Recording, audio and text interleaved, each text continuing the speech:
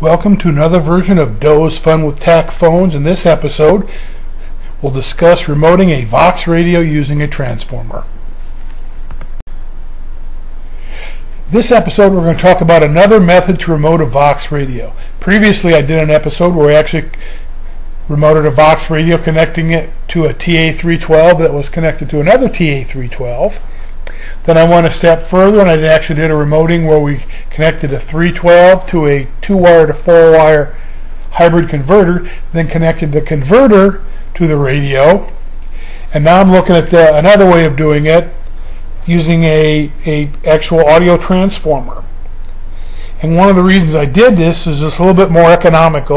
The transformer that I'm using you can probably buy from electronics online supply or perhaps even eBay, probably for less than $10. And it was also really easy put together. You don't have to waste another TA312 to make it work on the other end, and you don't have to find a 2-wire to 4-wire hybrid converter. The converter itself is actually pretty small. Here's a picture of it. You can see right there it's got it's called 4 taps on it. These are the points where you connect wires to it.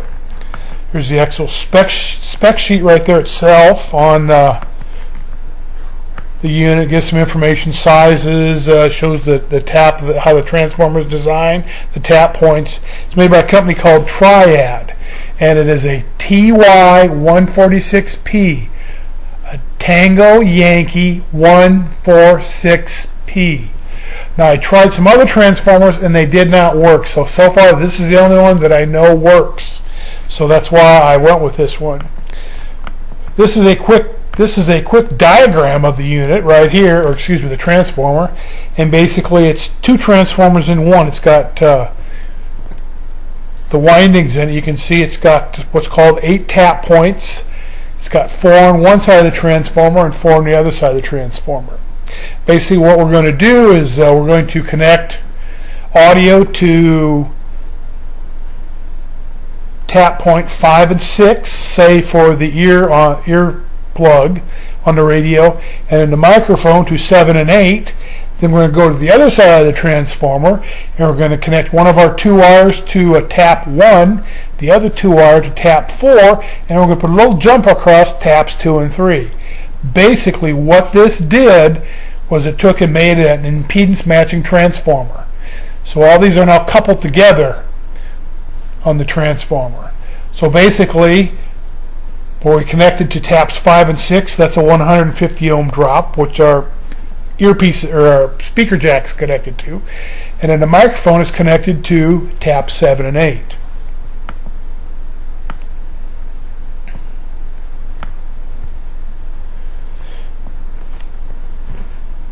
Here's a little bit of a diagram of that, showing how it's set up right there. You can see where everything's wired in. You can see on the right-hand side of the transformer where we have the top 2 taps are connected to the tip and sleeve, which is the connector for the earpiece or earplug.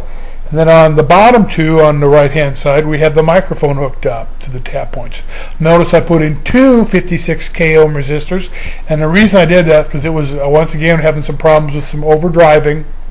This is not a high fidelity stereo system, so I don't think I'm going to sit down and spend the time to figure out how to build a matching bypass filter or anything to cut it down. It's just you use the 2 56K ohm resistors. Make sure you set your volume levels right, and you can pretty much get away with the feedback and it works good.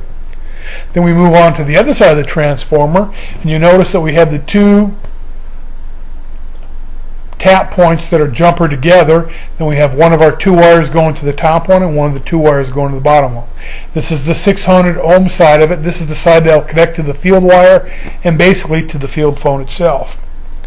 I wanted to use this. This is basically how your home telephone works. It's got a 2-wire to 4-wire transformer in it that basically takes the 2 wires coming out of the wall plug and allows you to connect a handset and microphone to the unit on the other side, on the 4-wire side. So this is basically how the transformer in your telephone works.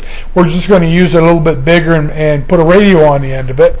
And like I said, these TY146P transformers are very economical. You can pretty much buy them at any electronic store online, so that's what I went with. Units used for remoting radios, but in this application we're going to use them as a field phone, and also they're a lot cheaper than a field phone if you would want to purchase them to use instead of a 312. So I'm going to shut down and stop the video and go ahead and rewire to use the 433. Okay, I've got my C433 hooked up. Basically, like I said, it functions exactly like a TA312 does, and is a possible alternative if you don't want to spend the money on a 312. And we'll go ahead and we'll do our first test. Test 1 2 3 4 5 5 4 3 2 1. Test 1 2 3 4 5 5 4 3 2 1. Test up. Okay, we got good going that way. Test 1 2 3 4 5 5 4 3 2 1. Test 1 2 3 4 5 5 4 3 2 1. Test out. Okay, that was successful going that way. I sort of figured that would work. Next, we'll hook up the C434. Okay, I've got my C434 wired up. Like I said, this functions as a TA312. We'll talk to a TA312, so we're going to try it out and see what happens. Test 1 2 3. Test 1 2 3 4 5 5 4 3 2 1. Test 1 2 3. Test 1 2 3 4 5 5 4 3 2 1. Test out. Test test. Okay, so just proved that would work. Now I'm going to get out a couple of the foreign field phones I have. Okay, next we're going to test my Yugoslav M63 field phone and see if that will work with this transformer to remote a VOX radio. Test 1 2. Test 1 2 3 4 5 5 4 3 2 1. Test out. Test 1 2 3 4 5 5 4 3 2 1. Test 1 2 3 4 5 5 4 3 2 1. Test out. Okay, so that's good to know. The Yugoslav version works. I'm going to go ahead and switch it and bring in my Polish version of a field phone. Okay, I have my Polish TY-146P field phone hooked up. We'll go ahead and try that. Test 1 2 3. Whoa! Test 1 2 3 4 5. Test 1 2 3 4 5. A little bit of squealing there. Test 1 2 3.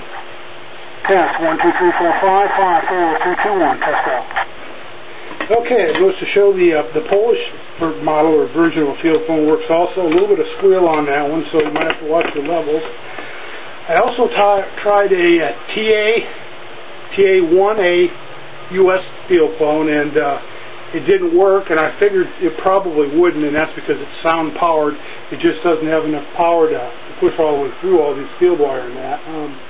But like I said, I think this goes to prove that this little transformer right here will allow you to interface a radio remotely over 2 wires using one of the different field phones I showed you. Also, it's very economical. This is probably about $10. There's several companies you can buy it from online versus the cost of a TA312 field phone, or a 2-wire to 4-wire converter, which are upwards of $250. I would probably take it and encase it in some kind of a small project box, put some binding posts, probably some jacks so you can pre-make the cables and plug it all in and not have this hodgepodge, and I think you'd have a real usable system. If anybody has any questions, please contact me in my email, and that's about it. Thanks for watching. Again, thanks for watching. I hope you learned something and can put this to use using this transformer like